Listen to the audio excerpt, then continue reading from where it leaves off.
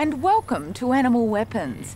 In this episode, we look at a rather different use of a weapon, not for securing prey or for defending against a threatening predator, but for purely social reasons. Of all weapons that are used in the fight for sexual superiority, it is an animal's horns which feature most often. The weapon of speed, however, is used for another fundamental cause, securing the next meal.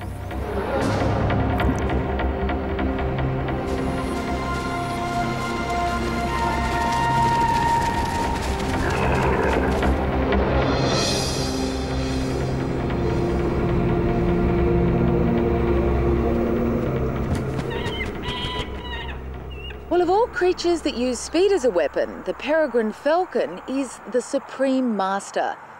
Able to reach speeds of more than 150 kilometers per hour, it is the fastest creature on Earth. And these high-speed records are a result of its body design. The peregrine falcon is 1 kilogram of solid muscle. And when making a high-speed dive, it transforms itself into an aerodynamically perfect teardrop shape. And it's this ability to make a sudden and powerful attack that makes it one of the most feared hunters of the skies.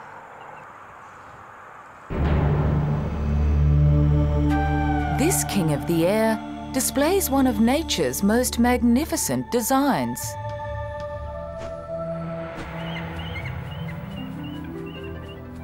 It has the precision flying capability of a stealth bomber, the acceleration potential of a jet fighter, and its own pair of remote sensing devices, its eyes. It is a living missile.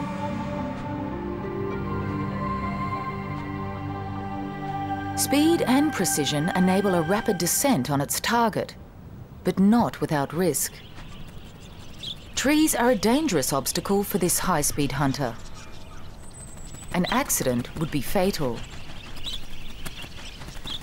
For its prey, the cover provides the only safe refuge.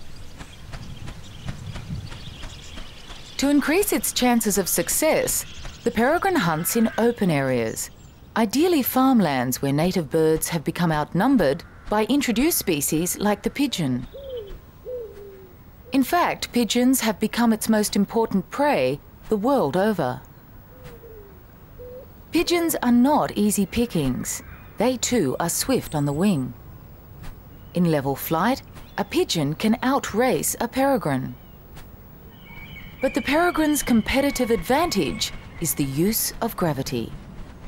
Making a vertical ascent is energy consuming, but the peregrine has stamina as well as strength. It's from up here, a mile in the sky, that the peregrine's weapon is able to reach its full potential. With a meal in its sight, the peregrine transforms from a surveillance glider into a plummeting missile.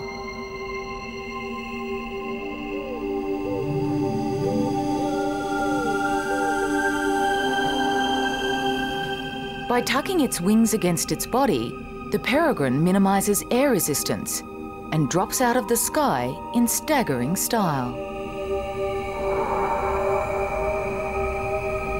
At the final moment before impact, the falcon levels out and strikes talons first.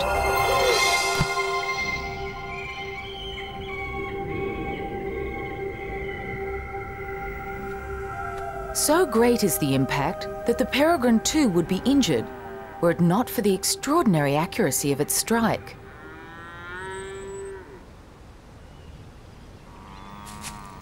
Despite their formidable speed and hunting prowess, only 1 in every 10 attacks results in a meal. It's an energy equation that every fast-moving creature must contend with, in whichever environment they live.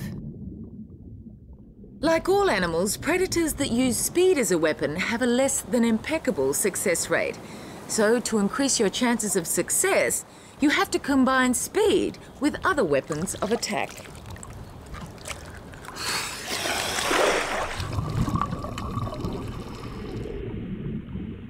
The stonefish doesn't look fast. It is one of the least streamlined of all fish. In fact, it rarely swims at all. A sleek body has been substituted by one corrugated and encrusted with algae. Disguised as a rock in the rubble of the ocean floor, it uses camouflage as its preliminary weapon. When suitable prey is within striking distance, it puts its conserved energy into one startling burst of speed.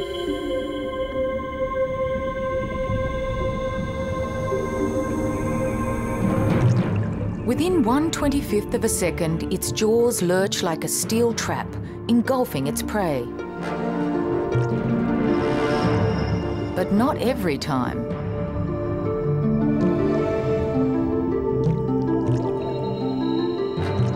While not every strike is on target, the energy lost is less than that expended in a high-speed chase.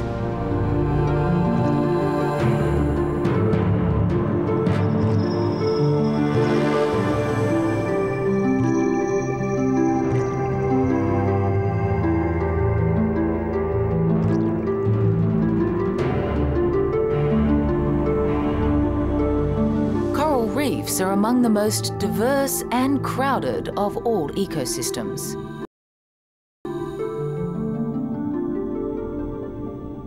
It's here that you find an extraordinary array of weapons, each designed to compete successfully for a common food source and for highly sought-after available space. These coral reef shallows on the Great Barrier Reef are home to a killer that strikes with remarkable speed. Distantly related to the prawns and crabs, there are more than 400 species found the world over. With eyes more sophisticated than our own, and with a claw modified to become a high-speed hammer, it is the remarkable stomatopod or mantis shrimp. They are exceptional hunters, with forelimbs developed into highly specialised weapons to smash or spear their victims. While this spearer may have one of the sharpest claws in the ocean, it is its relative, the smasher, which can lay claim to the fastest claw on the reef. This action has been slowed down 125 times so that it can be seen.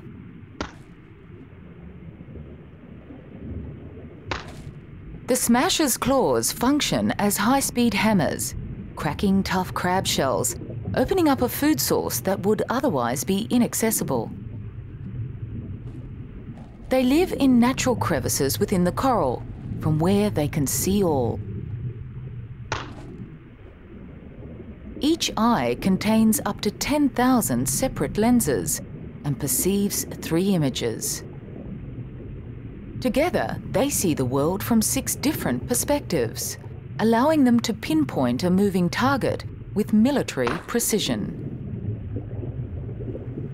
But without a cavity, a stomatopod has little chance of survival. And so owners fiercely defend their hideouts against intruders.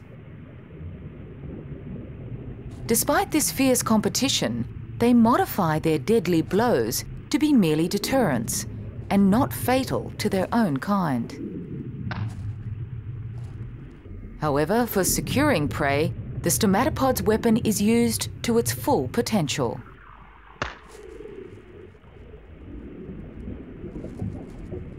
The smasher quickly sizes up its target and strikes with blinding speed.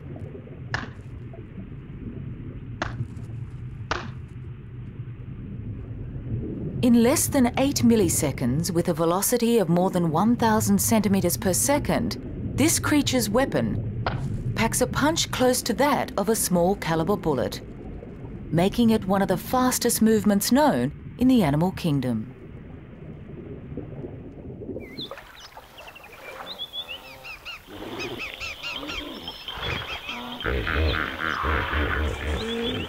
It is in Africa that we find the world's most spectacular collection of animals and their weapons.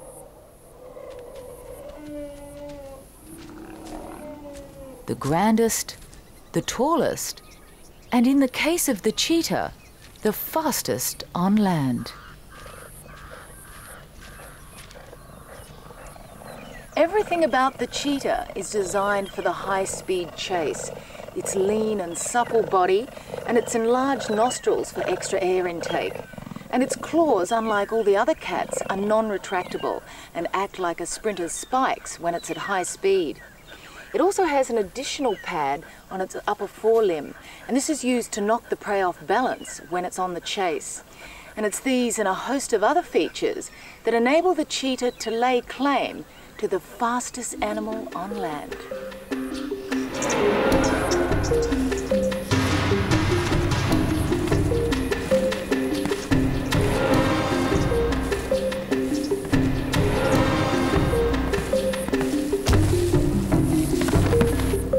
But speed is a weapon that comes at a price. In becoming a speed specialist, the cheetah has sacrificed the weight and power of the other big cats. Here in Africa's Masai Mara, cheetah are among the most vulnerable animals on the plain.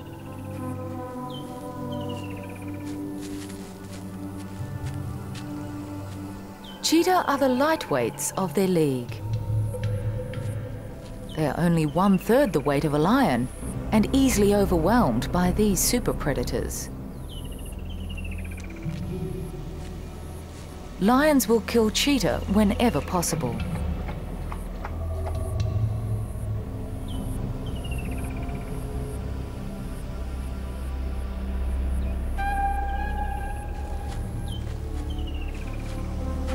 With speed as their only weapon of attack and defense, they almost always flee when threatened.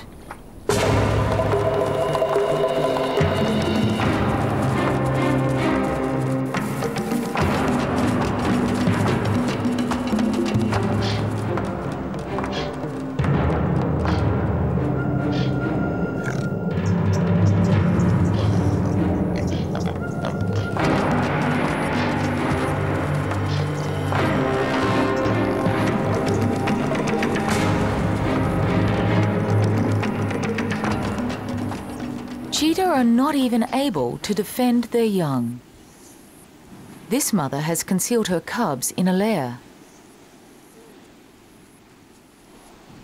But even there, they're not safe from the birds of prey. Despite these dangers, she needs to hunt. But hunting too is fraught with difficulty. At top speed, a cheetah's body temperature soars to 41 degrees Celsius. To sustain this temperature for over a minute or two would be fatal. Its valuable weapon has to be reserved for a short burst, and where there is a high chance of success. Here in the open savanna, her main prey is the Thompson's gazelle, the swiftest of all antelope. They are plentiful, but also wary. She must creep within 100 meters of her target if a pursuit is to be successful.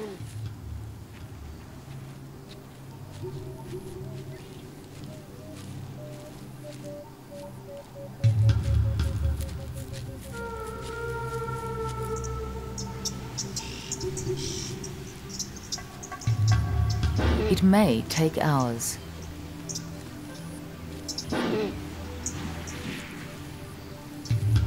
If noticed, she pauses and makes herself as inconspicuous as possible, patiently waiting for her next meal to be within that critical range.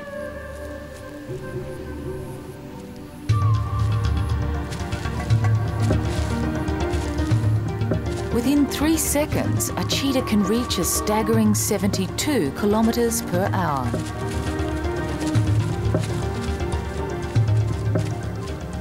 But energy conservation is of prime importance, and she must know when her chase is in vain. Less than half a cheetah's pursuits end in a kill. Her hunting time is limited, for with the fading daylight, lions will be on the prowl. Unsuccessful, she heads back to her cubs. But a dry season grass fire is an ominous obstacle. Insects flush from the flames don't interest her, but provide a banquet for yellow-billed storks.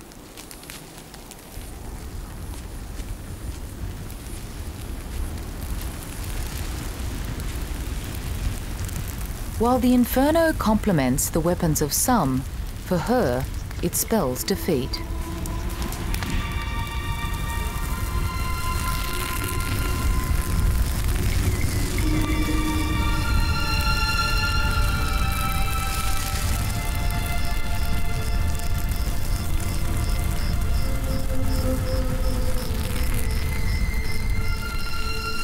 All big cats rely on cover to ambush prey.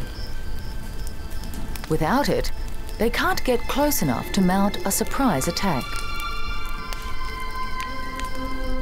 Unable to reach her lair, she waits until morning. The next day, marabou storks search for burnt lizards and insects. The scorched earth reveals all. The mother returns to her lair to suckle her young, only to find it already occupied. The fire has exposed its location. She waits instinctively, hoping to find her cubs.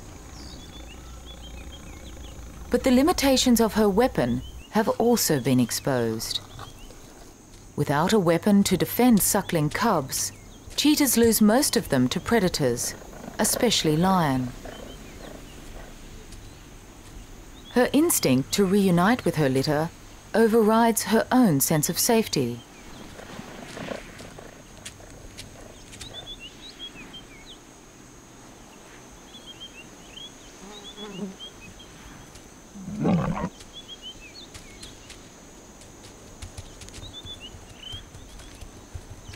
Unable to fight, she can only run.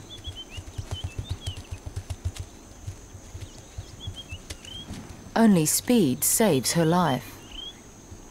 The lioness knows she will lose the race, for she can only attain half the speed of a cheetah.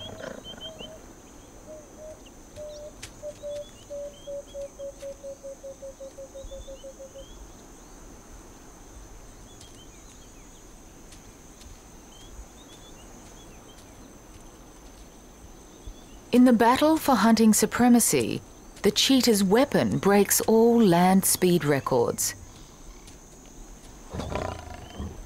Yet it has made her cubs the ultimate victims of those whose weapons are not faster, but more powerful.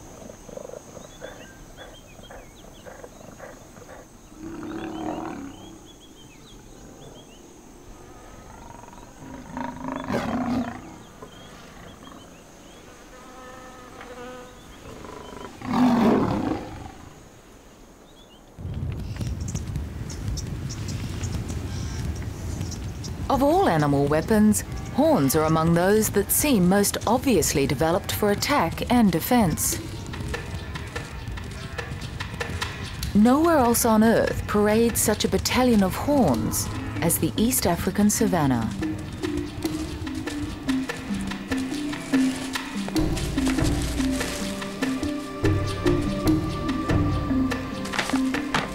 The plains echo to the clashing of horns.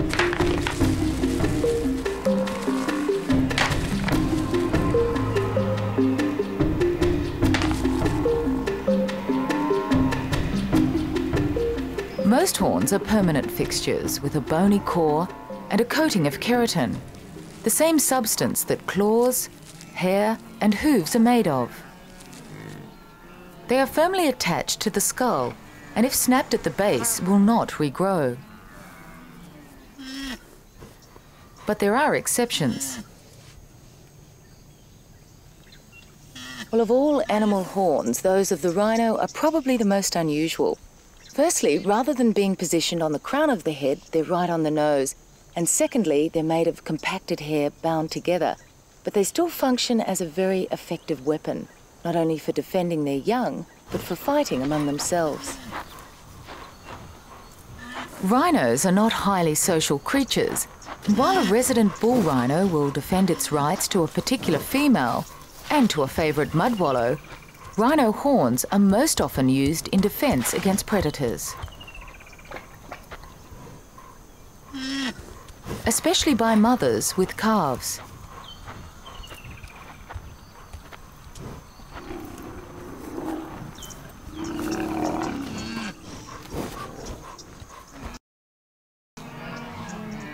Unlike the rhino, most horned mammals live in the safety of large herds, and surprisingly, the weapons are not used primarily against predators.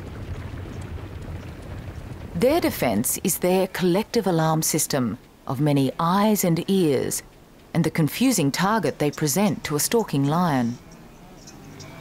Perhaps the only herd animal that poses any real threat to such a predator is the buffalo. The grazing animals of the world have a bewildering array of horns, and perhaps none so epitomises the Horn of Africa than that of the buffalo. This is a big old male, and in the case of the males, their horns are used not only for defence against lions, but in challenging other males for the right for sexual supremacy. In fact, these battles for territory and for mating rights are the main reason why horns exist at all. Horns are put to use in a fundamental cause. They are the weapons used by males in the fight for mating rights.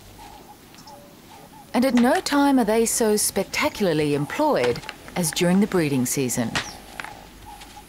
Battles like this are repeated year in and year out. Known as rutting, these rituals are prompted by a surge in hormone levels that are governed by day length.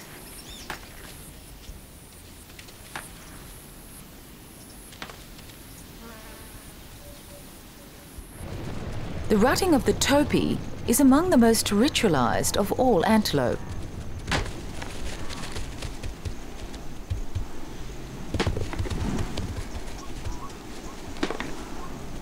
In serious challenges where males are evenly matched, the animals drop to their knees and horns interlock.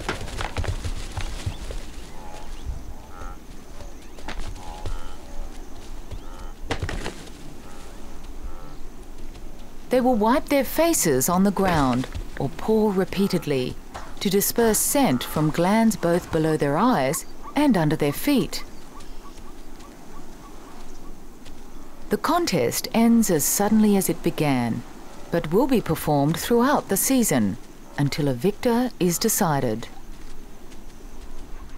Topee live in mixed female and male herds, where both sexes bear horns. In impala, it is only the male which bears horns and maintains an established territory. He must wait for migrating females to pass through his patch. These adult females are in estrus, and the male tests their reproductive readiness.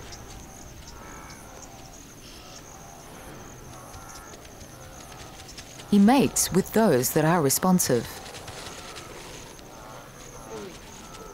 He is the dominant male and spends at least 25% of his time rounding up and mating with females.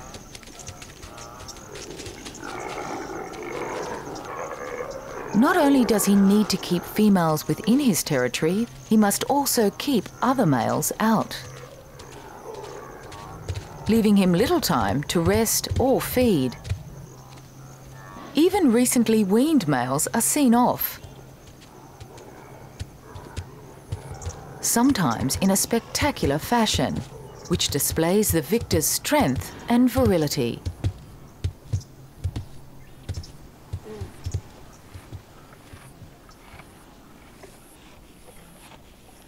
Well, giraffes too have horns, and even though they're the only animal which is actually born with horns, their horns are more for decoration than for attack and defence.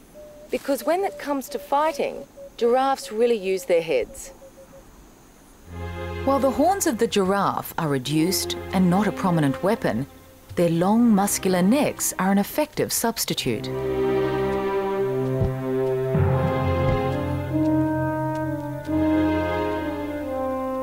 Their neck and head performs as a massive mallet, but blows seldom land solidly. These young males do their best to avoid being hit by the other.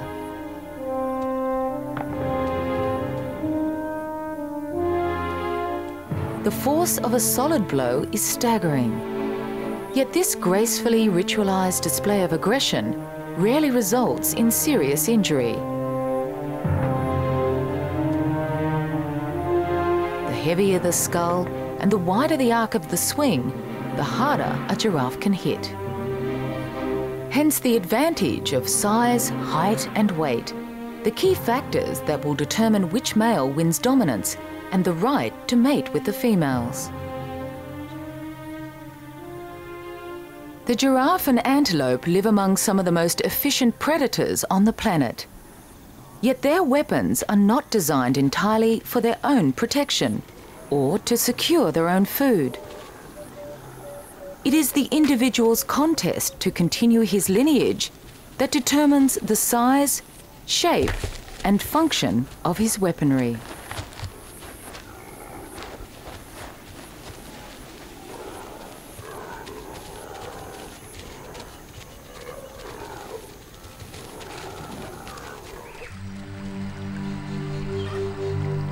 Rainforests are among the most diverse of all the world's ecosystems. While the African plains are the arena of challenge for the world's grandest creatures, these Australian tropical forests are the battlegrounds of the mini-beasts.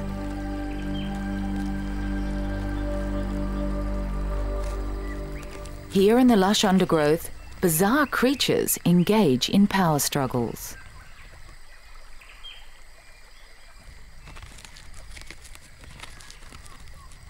For most of the year, they live solitary and relatively uneventful lives. But this is the mating season, a time to challenge and conquer. They gather together in suits of shining armour and with weapons of oversized proportions. The victors will claim the ultimate prize: mating rights to their miniature maidens. Male stag beetles are armed with horn-like projections, which are actually extensions of their mouth parts. Females are smaller and without horns.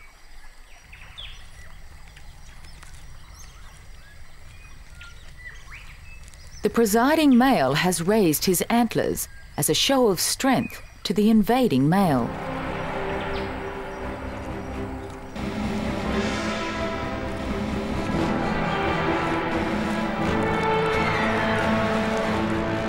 Their weapons are used as levers to flip their opponents off balance.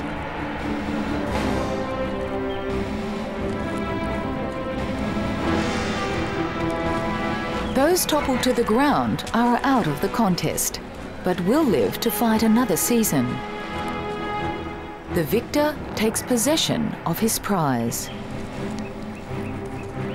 Others, like the rhino beetle, have only one season to prove themselves.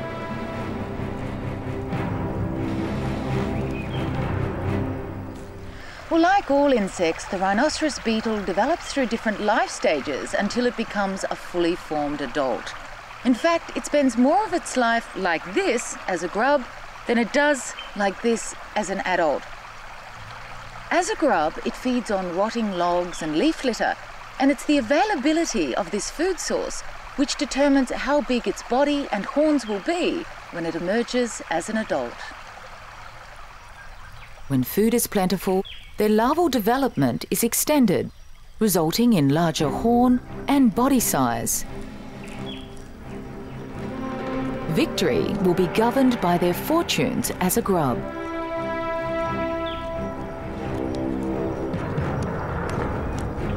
In most cases, large horns are the key to success. They are able to lift 850 times their own weight.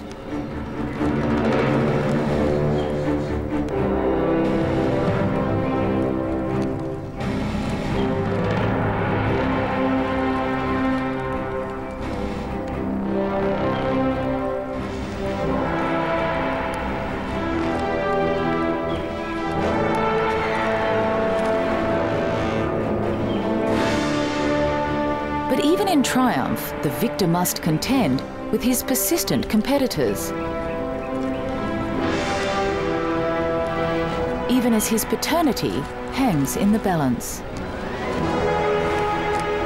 While the rhino beetles fight it out among themselves, another horned insect waits in hiding for a particular tree to fall before its battles can begin.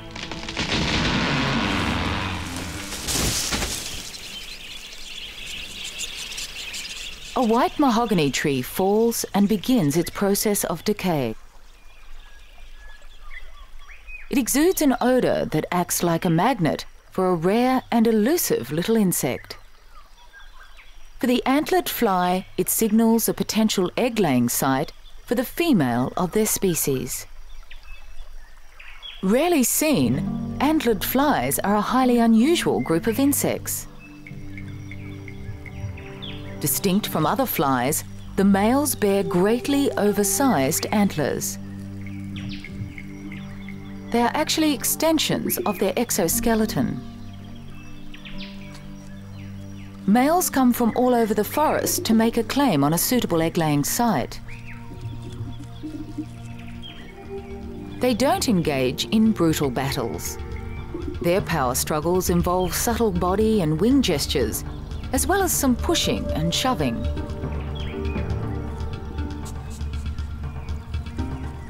A male that is clearly inferior in size simply makes an appearance and flies off without a challenge. This is known as an intrusion. More evenly matched males linger, flick their wings, and sway their bodies. If two males are evenly matched, their posturing culminates in the interlocking of horns and head-on combat. They push against each other, their antlers interlocked, and rise up on the tips of their middle and hind legs. This usually only lasts for a few seconds before one of the males is overpowered and retreats.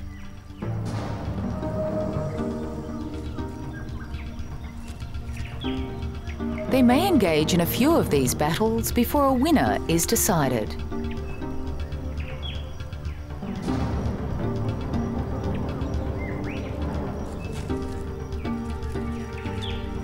Battles become complicated by the arrival of a female.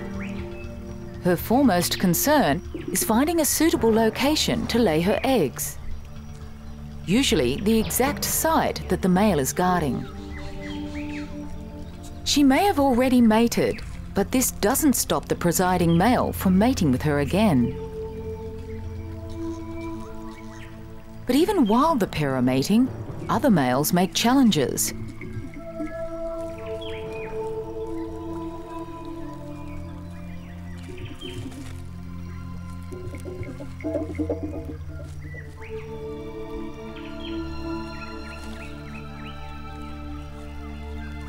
Even after they've mated, the male stays astride the female, ensuring no other males have access.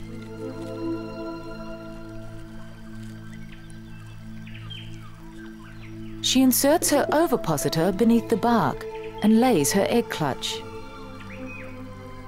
While she lays, the presiding male continues his guard. For the antlered fly, the size of his antlers are his passport to paternity.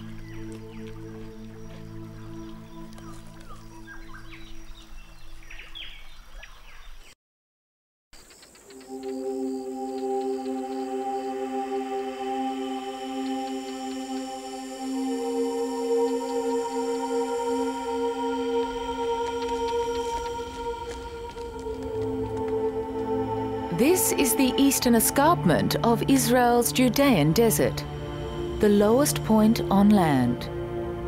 And like any desert, it appears lifeless, but looks can be deceiving.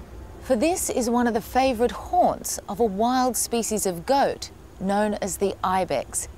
And if you happen to be here at the right time of year and the right time of day, you may be lucky enough to witness one of the spectacular displays of male rivalry.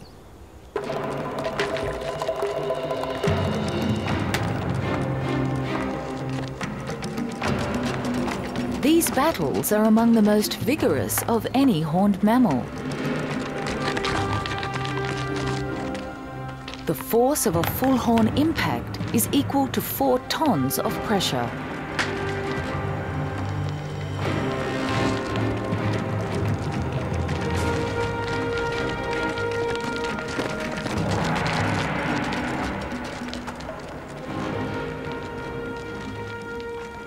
These old males are over 6 years of age and have the largest horns of the herd. Facing backwards, their horns are clearly not used against predators. Their defense is their extraordinary agility. When threatened, they can escape into rugged and inaccessible terrain. Their sponge-like hooves are able to grip rocks, where a single slip could mean death or severe injury.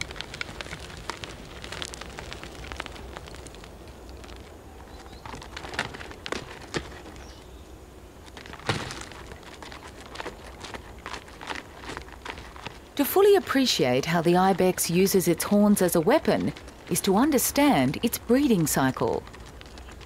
For most of the year, males live separately from females. Towards the end of autumn, the herds merge in preparation for mating. A well-defined hierarchy exists within the male group. Those who dominate are large-bodied and boast large horns. They're weapons in the violent battles that precede mating.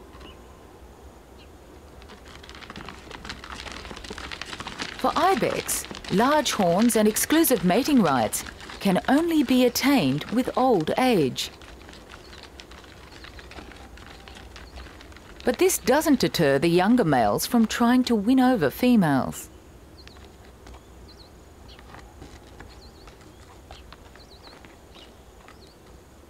With necks lowered and tongues outstretched, they test the reproductive readiness of the females by tasting airborne hormonal levels. Females prefer to mate with old males and will ignore the approaches of those that are unsuitable.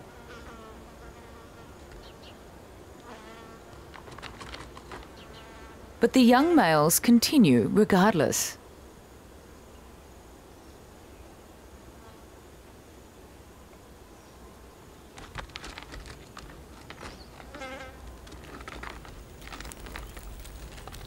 While ibex horns grow throughout life, they slow their growth on maturity and stop growing altogether in the breeding season.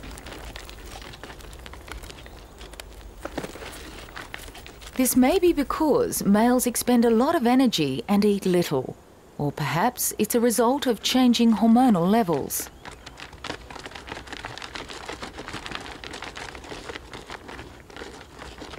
These females may have already mated and show increasingly less interest.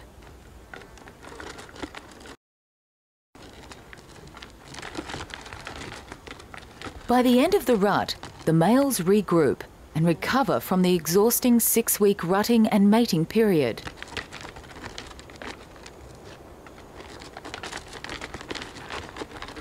Yet throughout their lives, males continue to jostle. They will often gather together in a huddle to size up their opponent's horn size. While the old males need only to maintain their status, the young must establish a place in their upwardly mobile peer group. Young males engage in the most violent battles.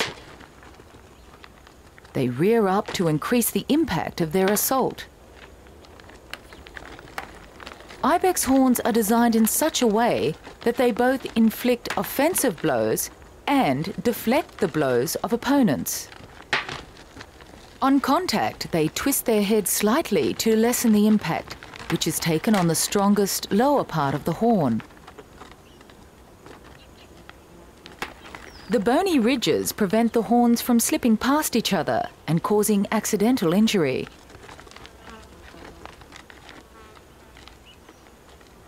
Some battles do result in broken horns and wounds, but the greatest damage is that caused to the male's social status, denial of the right to mate with females.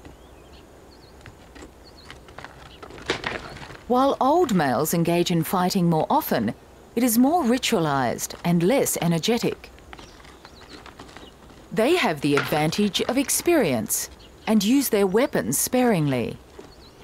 Ironically, once old males reach their sexual zenith, they become the most vulnerable. Their heavy bodies and greatly oversized horns reduce their agility. This not only increases their chances of serious injury on the slopes, but also makes them prime targets for predators. They're forced to move with less speed and greater caution. While the success of their weapon now jeopardizes their own survival, they have ensured the proliferation of their own offspring. A dominant male's reign may only last a few seasons before one of his subordinates succeeds in taking the top position.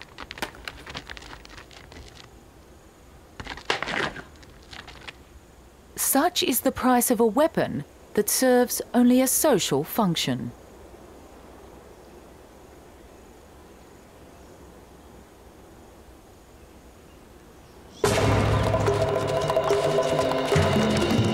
While the weapon of speed is used primarily for securing prey, horns play a completely different role in an animal's life, but one that is equally important. They are the weapons used between males to joust and butt, clash and posture. While the fights are sometimes violent, they are ritualized and more about mating than maiming. They are a form of contact body language that determines who mates with who. The larger horned victors pass on their genes at the expense of males less well endowed. It is this genetic selection that ensures that horns continue to be used as vital weapons in social battles by creatures large and small from all over the planet. Well, that's all for this episode of Animal Weapons. Goodbye for now.